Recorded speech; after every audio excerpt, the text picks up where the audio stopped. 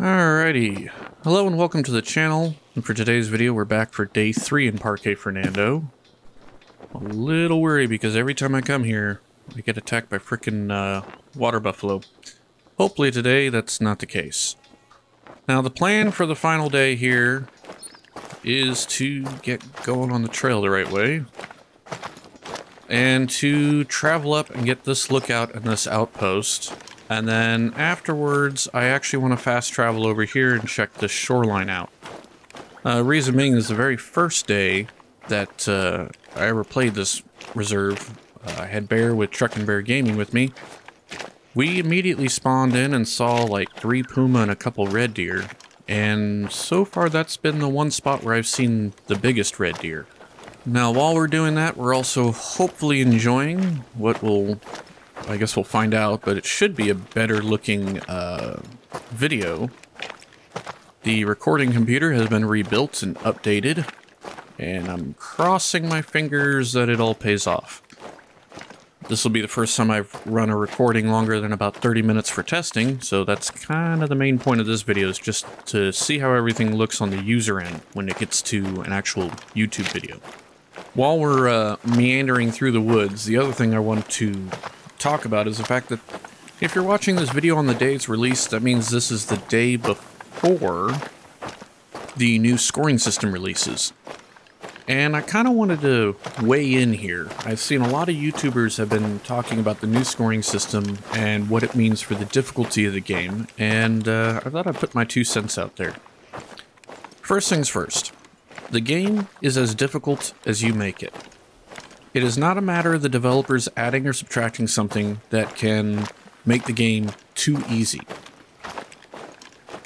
The whole concept of hunting, especially in this video game, is a matter of effort versus punishment versus reward. Meaning, whether you're getting rewarded or punishment added to your reward is dependent on the amount of effort you put in.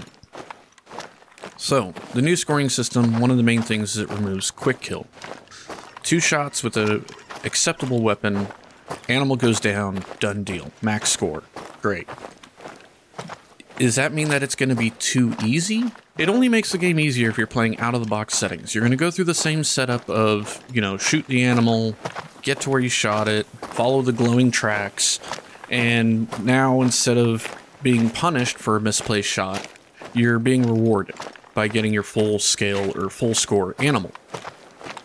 That's a very smart move on their part as far as the developers are concerned, because in the end you have to keep in mind this is a business they're running. And by being able to make the entry level of the game easier, you're going to have more players who jump in with no experience playing a hunting game, no experience hunting, and they're going to be able to get a greater sense of satisfaction or accomplishment out of that first kill, because they will not be punished for not knowing where to shoot. And what that means is that was a red deer. I just barely heard it off in the distance, somewhere over there. And I actually want some red deer, so we will keep our eyes peeled for that. Losing my train of thought. Right. So, by doing that, you're going to get more new players to the game. Basically, more players spending money. More money means more money for them to develop the game. Potentially even develop a new version of the game, suggesting maybe something like the Hunter Reborn, and they do it with an updated version of Apex, or another game engine that utilizes more of the modern day hardware we have to produce a more photorealistic experience. Now, what does that mean for the people who play in that mid-range, where they leave all the assists on, they're playing out of the box, but they're constantly going for diamond hunts? Yeah, makes it easier for them too. Does that mean you can't have a more challenging experience? No. The way I play the game, I play with outlines, spotting outlines off, down animal highlights off, track effects off, and vocalization cones off, as evident by that little red deer call there. When I want to know where a call comes from, I have to use those things on the side of my head to try and figure that one out. And in a case like this... That's a woodpecker. In a case like this, where I didn't get spun around in time, I actually am not 100% sure where that call came from. Yeah, this way. So, is that a woodpecker, or am I hearing something walking in the trees down here? See, and I have to use my ears. Without track effects, I'm not seeing a bright glowing area of, oh, animals have clearly come through here. Without down animal highlights, I actually have to find the frickin' thing once I shoot it. Without spotting outline, I can't take any of those cheeky shots where I don't actually have a clear view of the animal, and I'm just crossing my fingers, you know, that if I spot the outline, aim where I would want to aim, and then even though I can't actually see that part of the animal, hopefully the shot stays true. So there's that challenge. Now, I already brought up once that it's all a combination of punishment, reward versus effort, which actually sounds a heck of a lot better than when I said it the first time and jumbled the words out of my mouth. But, wait. Something... I thought I saw something move right over here. Might have been that bush. I might have just seen the light hit that bush just right. One of the things that I could easily bring up is that here's the way my hunting goes when I play the game like this. My effort is finding the animals. That's an effort right there. If I don't utilize the whole need zone hunting thing of find a group eating or drinking, check the time, shoot, wait 5 minutes, they'll all come back, shoot again. The other thing is... See, now I'm getting a little paranoid because I know there's red deer down there. Nope, that's a stick. The other thing is, once I've shot the animal, it is very important for me to get that shot on and to get them to roll before I lose sight. Otherwise, I have to track them. And with all the assists off, tracking an animal you wounded out of a group of other animals actually is quite challenging. You have a lot of tracks. Pretty much blood is the only true signifier, or if it's a unique animal, then their tracks would also be a good signifier of which animal you actually shot. A lot of the times when I shoot, I have to pretty much just follow the group and cross my fingers that I trip over a dead body. There have actually been quite a few times where I've wandered around because the tracks just stop, and it's because it died in a bush right next to me, and I just couldn't see it. So that brings the challenge back. There's my punishment. If I don't put my shot correctly, I don't get a quick kill on that animal, I have to try and find it. And depending on where it is, you know, if it's on a rocky terrain where the tracks may not be visible, or it's so far away that by the time I get there, I've kind of lost the idea of where it was when I shot it. I'm kind of having to guess off hunting pressure. There's a possibility I'd never find it. So, yeah, I don't have quick kill, but there's still the challenge. In all realities, whenever you're trying to make a simulation-style game, the argument for making it too easy or too difficult or having the appropriate gradient of difficulty levels will always be argued. I could sit there and say, yeah, they took away quick kill. Now they could sit there and add a different form of integrity. Not just accounting for using the correct round on an animal, but making sure shot placement is important. Because when you're trying to sit there and get something to your freezer, you don't want to be gut shooting it, you don't want to be destroying the backstrap. You know, there's certain shots you don't want to take if you can avoid it. Putting more than one round in an animal is one of those things. If both rounds don't go into the correct spot, you're ruining meat. You're ruining the point of harvesting that animal, not just the actual activity of it or the trophy that you would get as a result, but the byproduct, in all realities, what would have started as the primary cause of meat, eating, surviving. And they could add that in, but now you bring back in that question of people who have never hunted before, never played a hunting game. They come in and they go, what are you talking? What, they probably don't even know where the backstrap is. Honestly, I didn't know until probably about 2 months ago. I'm not a hunter. I've heard of backstrap. I know what it is. I've eaten it. I actually didn't know where it came from. I also didn't know where the tenderloin came from. I learned that the other day. That's, yeah, no. So, and I fully expect for people who actually hunt and whatnot to basically come in and go, hey, you're an idiot for these reasons. Understandable. I'll accept that. Oh, hey, look at that. Water buffalo. Oh! What are you? That is a... Okay, I don't understand how that's not a 3. I think the one running around was a 3. So I didn't bring any, like, the 300 with me. I have the revolver, self-defense, and birds, the 30-aught, and then what I primarily wanted to hunt with today, the CB70. So there's water buffalo down there. That's the other thing, too. I still... Oh, there we go. That's a 3? And you're a 5 running... Why are they running around like that? Are they spooking because of me all the way over here? What else would they be spooking for? Would they be spooking for Puma? I don't think I've ever seen water buffalo spook because of Puma. I mean, it's looking dead at me. Right? Yeah, that he's looking dead at... Or she is looking dead at me. Oh, hey, there's another one back there. Who doesn't seem to notice. So, for whatever reason, these two seem to be just within range. Anyways, back to the topic of discussion. Long and the short of it, because I honestly don't have a whole lot of interest in discussing it that much. I just found I have a dead pixel on my monitor. I thought it was a small animal off in the distance. That's, great. Brand new monitor. Literally, this is the first time using this monitor. Anyways, so... I just wanted to bring that up, that the game is as difficult as you want it to be. If you think the game is too easy, make it more challenging for yourself. Use a bow. Turn off the hunting aids. You know, just make it more of a challenge. Please tell me that's dirt, not another dead pixel. Okay, that one was dirt. Anyway, so technical difficulties and arguments aside, we're going to make it to that other outpost, and then we're going to, whoops, walk off the tall structure.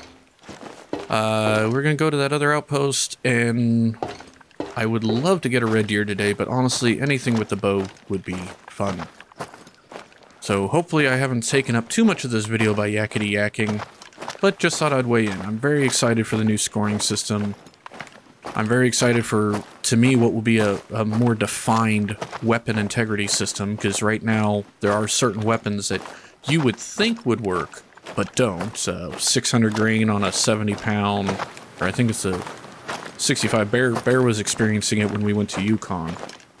He did a 600 grain on a caribou and didn't hold integrity. So it's just going to be nice to have that little bit more of a definitive weapon class system. And I don't know where I'm going to go for the first day. I know a lot of people are probably going to come back here to try and get their first true horn water buffalo. Personally, I will not. I am not that interested in the water buffalo. I would be more interested in actually getting anything that I've had a difficulty with because of quick kill. So, maybe a grizzly bear. Alright, well, we made it to the outpost without anything interesting happening. I did find a couple tracks and what looked like a bedding area for some red deer, but they were old tracks from this morning when their drink zone would have been at the little local watering hole.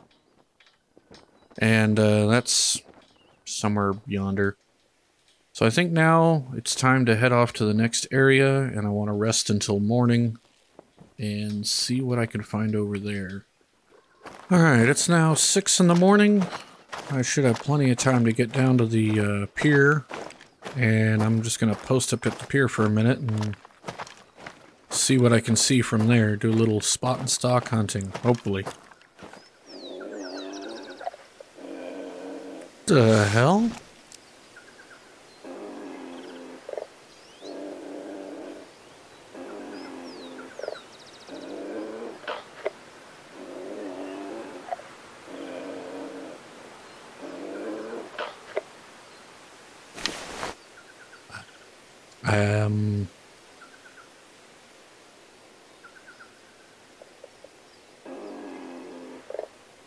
The hell is that sound?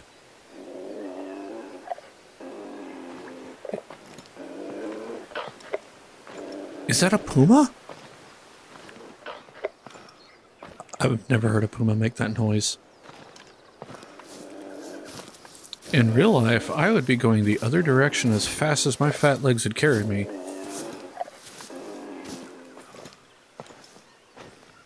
Let's cut through right here.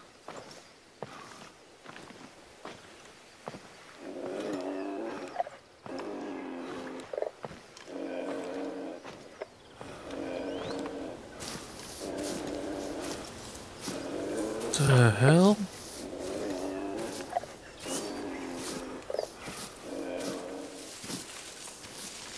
It sounded like it was right down here in this brush.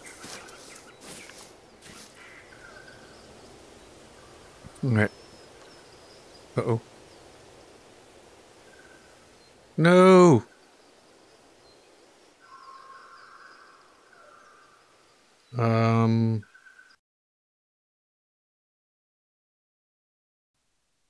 They're doing construction, and they're bringing in a new main line into the neighborhood. So once every few days, I guess they nick a line or something. Alright, well, I still want to see if that Puma is there, so I'm going to wait for everything to come back and then relaunch. Cross my fingers. Alrighty, everything's back up and running. I went ahead and reset the time so we can pretend that little crash never happened. And now it's time to get back down there. If I had to take a guess, that sound I heard before was a Puma feeding, which would mean I was really close to a Puma feeding zone, which would be nice to have. So if I do hear that sound again, yeah, I'm going to definitely try and get back into that spot and see if I can get eyes on. I probably needed to be a bit sneakier coming over the hill as I was getting closer. Like clockwork.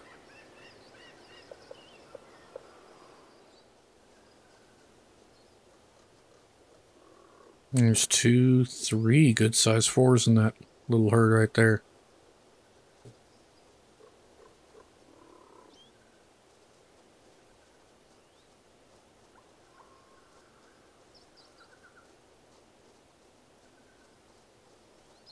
Four?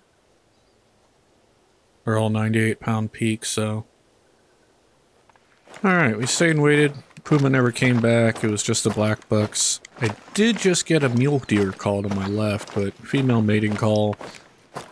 I might go check it out, but I'm still more interested in seeing if any of the red deer are in their normal spot over here. Alrighty, it looks like I found him. Is that the one I was just following? Oh. Wait. Okay, that's just a shadow with some tree branches through it.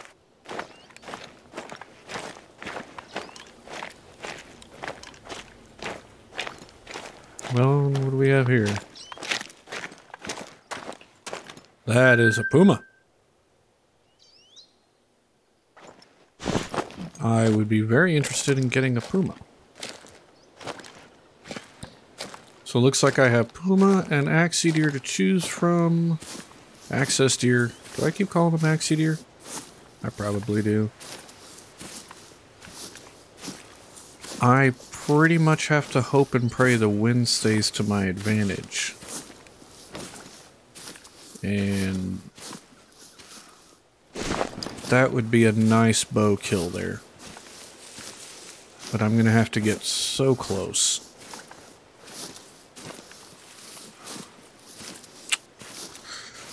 I just looked and yeah, his zone's up 3 minutes ago. So hopefully we can get there before he meanders off. Alright, I'm not seeing the Puma anymore, but I do still see the access deer over there. I'm gonna go ahead and get to that tree right here and make some calls and see what comes in. A little nervous in this area. I don't know why. Maybe because I died here to a black buck once. That one.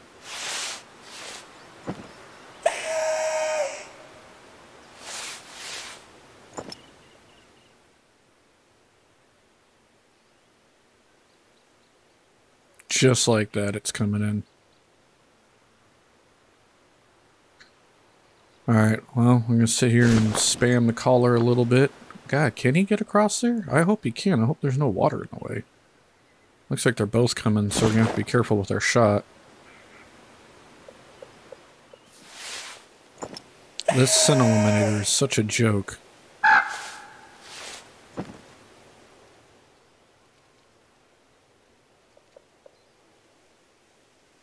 Come on.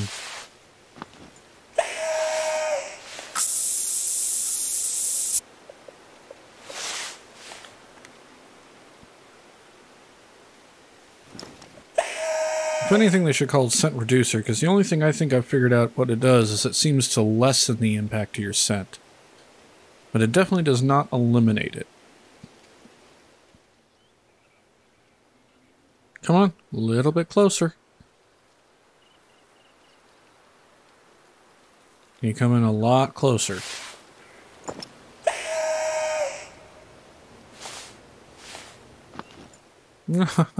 Where are you going?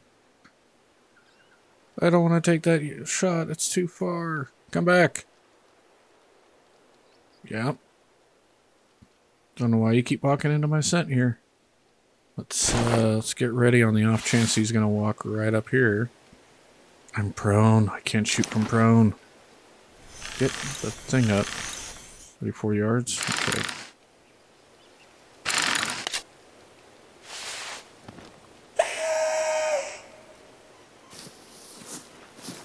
Why did I lose sight of him? Is that him? Right here? What? What? Why are you fleeing? Ah.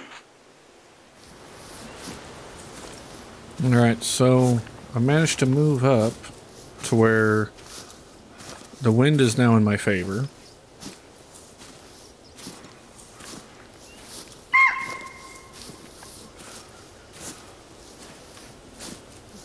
He's right here. He's giving me warning calls, but I keep just calling him right back into me. What I might... Oh, he's right here. There's two right in front of me.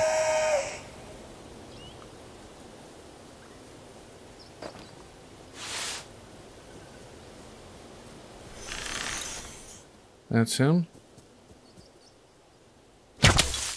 That's one. We're gonna chill. There goes the other one. I can't spot him. I thought I saw there was a third one back there. Yeah, that's the three. Let's go ahead and give him a call, see if we can't bring him back too.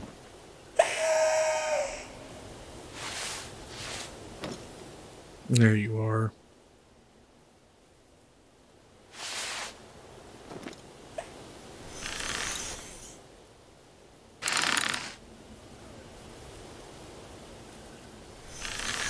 You're gonna sit right there?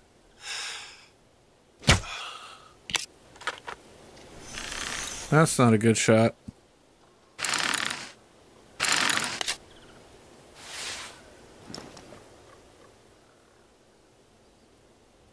Uh-oh. Shoot.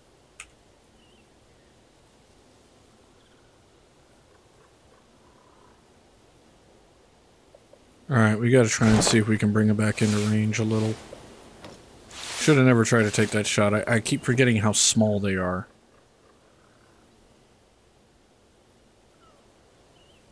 Well, you know what? On the plus side, he's down back there. So I'm just gonna put a waypoint and go. Is that a black buck responding to the access call? Oh yeah, look at you. See, that was a shot I was hoping for. Right through, double lung, a little bit of vertebrae action, and 862 gold. I am happy with that. Considering we haven't seen many animals, you're today's victor so far. Movement to my left. Oh, hey, look at that. There's some blood.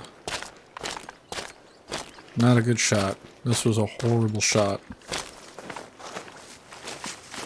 Oh. That's convenient. Oh. Oh, I'm so sorry. That had to hurt like hell. Yeah, that was a face shot. I might do it just 'cause. Ah.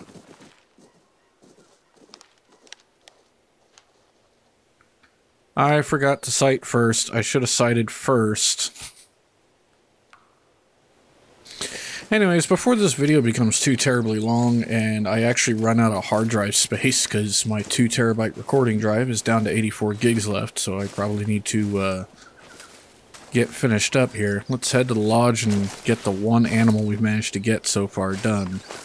I probably will bow hunt again next time, just on a different reserve. Don't know where yet.